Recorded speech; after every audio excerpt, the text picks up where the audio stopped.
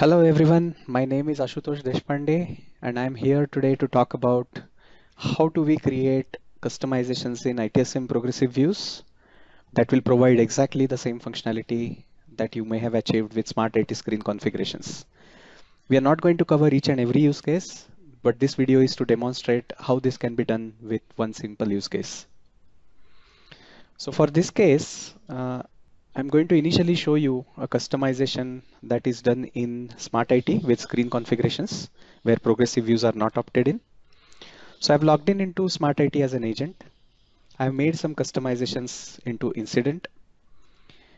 I'm now on this incident view screen where I have this client type, which is a custom field that I have added in this view. The field is already available in Developer Studio, something that you would have also done. So I just need to make sure this field also gets visible on the Smart IT UI.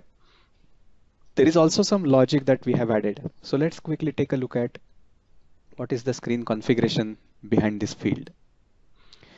So since I'm also an administrator, I'm able to switch to screen configuration. In this case, my configured new field is part of this customer contact panel. Customer phone and customer email are two out of the box fields which are already available. What I have done here is the client type or the contact client type is the database field name. This is the new custom field which I have added here. As you can notice, I have also added a conditional hide for this particular field. The condition says if $priority is equal to low, then this field should be hidden. So if my incident priority is low, then field should be hidden. Otherwise, the field should be available. There are other conditions which I can use on the similar lines, but this demonstration basically talks about how will we achieve this in progressive view. Let's also see this condition in action. So let's go back to our incident. I can see that at this moment my incident priority is medium. That is why the field is visible.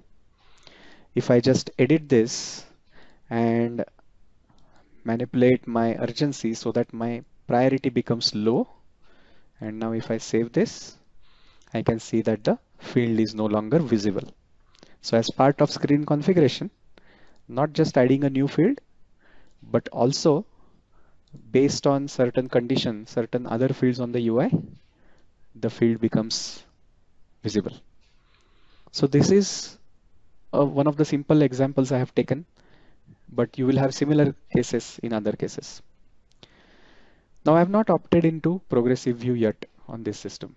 So now if I want to opt in into the progressive view, out of the box progressive views do not have this field. I'm just going to switch to another system where I have opted in into progressive views. Let me open this again. So I'm on this Smart IT now where I have a similar incident created. I'm just opening that incident and I can see that this is a progressive view. It is based on the new PWA technology that we have here. I can see that in the customer panel, I see this email address, phone number, but there is no client type field at this moment. It has not been added. This is out of the box. So let's also change the severity for this ticket.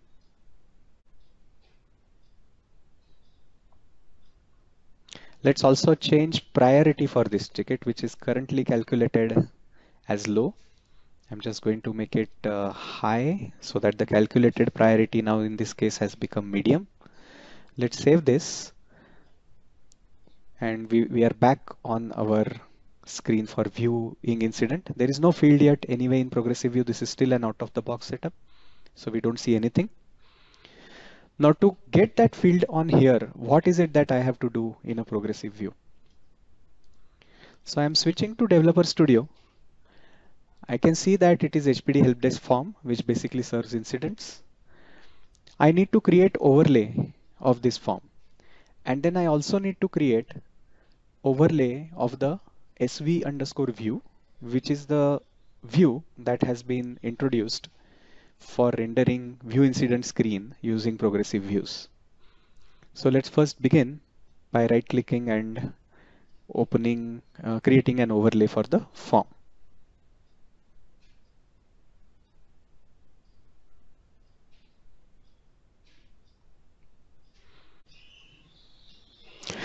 Okay, so overlay has been created for HPD help desk. Now we need to go to SV view, which is the view that is used for viewing the incident, and we need to create overlay of this SV view also. So that we will do from DevStudio and create view overlay. So as we can see, the view overlay has been created. This is needed because we will be adding a new field to this view.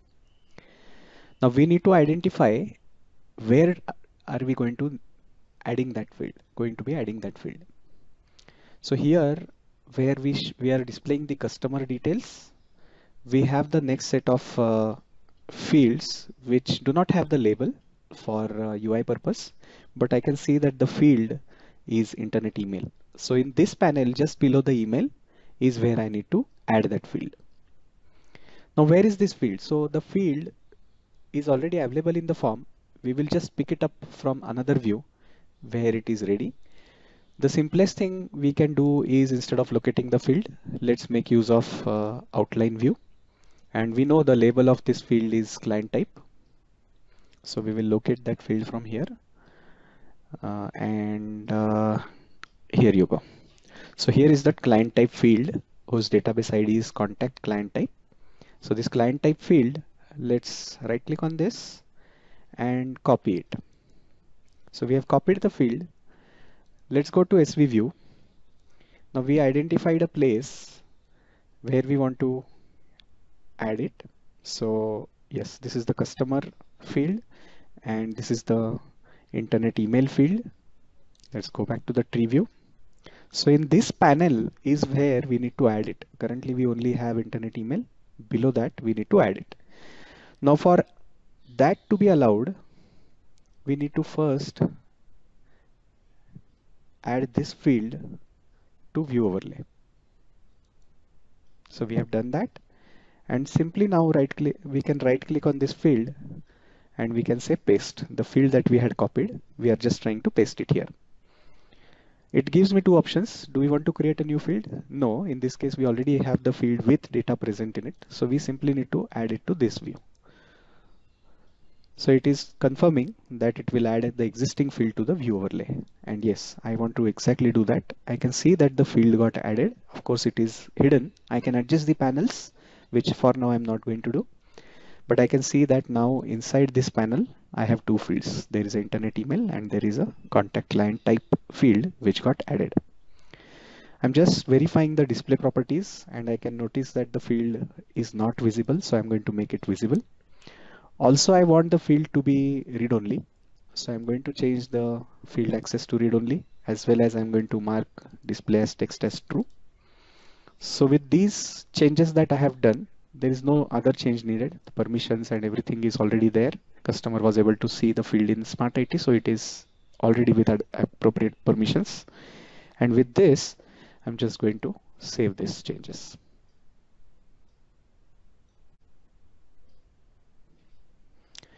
Okay, so I see that the changes have been saved with some warnings, which we expect due to duplicate labels, etc. So nothing to worry about.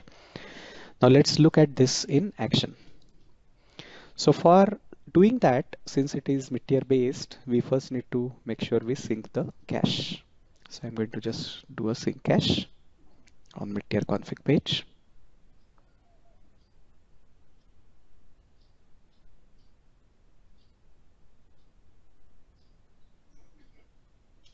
And okay, I can see that sync cache has been completed. Now let's go back to Progressive View, ITSM Progressive View, and refresh the screen.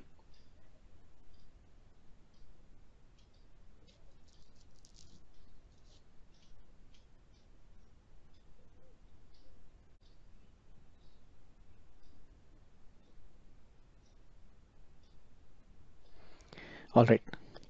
So we see that after loading this page, we can see that the client type field has come in.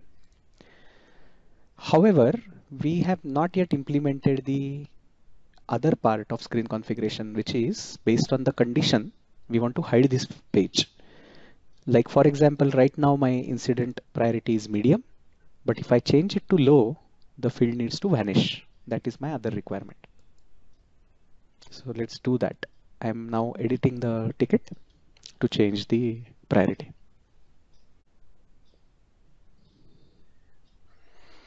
Okay, so let's reduce urgency to low so that priority also becomes low and save it. As I can see, the priority is reduced to low, but the field is still visible because we have not implemented it. So how do we go about implementing this now? So let's go back to Developer Studio. The way to provide client-side interactivity is by means of active link. So in this case, we need to create a new active link on this HPD help desk form with a change field action that will allow us to hide fields using a qualification. The same qualification which is priority is equal to low that is used in screen configuration. So let's create a new workflow, new active link here. Okay, so we got a draft active link with HPD help desk already associated with it. We want to make sure we provide public permission to this active link. So let's add public permission from the list. After permission, we need to provide execution options. We want this active link to always execute. So execution order, we will keep it as 0 so that it does not get skipped. And display and window open are the two events that I'm going to use here to make sure they always get executed whenever the screen is loading. The qualification that we want to provide is when priority is equal to low. That is the qualification you need. But in addition to that, what we also need is whenever this field is available only in this progressive view, we want to make sure this happens. Otherwise, this does not happen.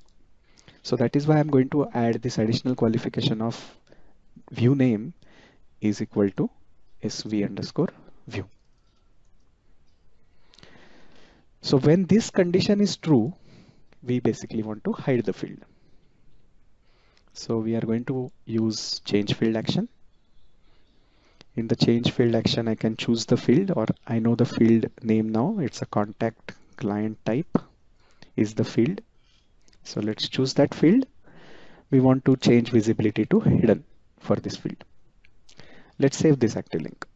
I'm just going to call it as custom active link to hide client type. You will follow typically some naming convention that you will have, but I have now saved this active link. Now for this active link to reflect, same thing, we just need to go back to mid-tier configuration page and perform sync cache. I can see that sync cache is completed. Let's go back to Smart IT with PWA and I can see the field here. Let's do a refresh.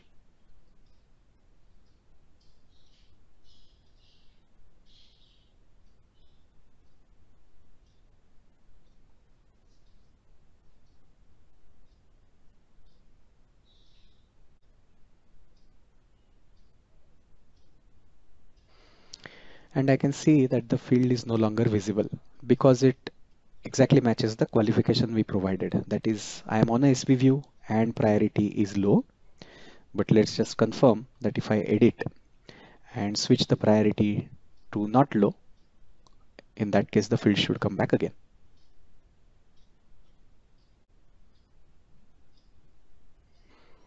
Okay, so we will change the urgency to high so that calculated priority becomes medium.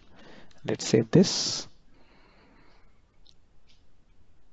As we save, we are back on the view screen and I can see that the field is back.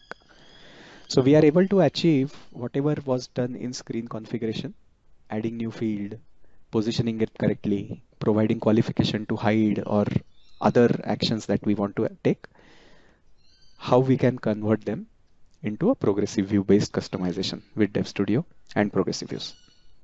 Hope this helps you in figuring out all customizations that you can migrate from screen configuration into progressive views. Thank you for watching this video.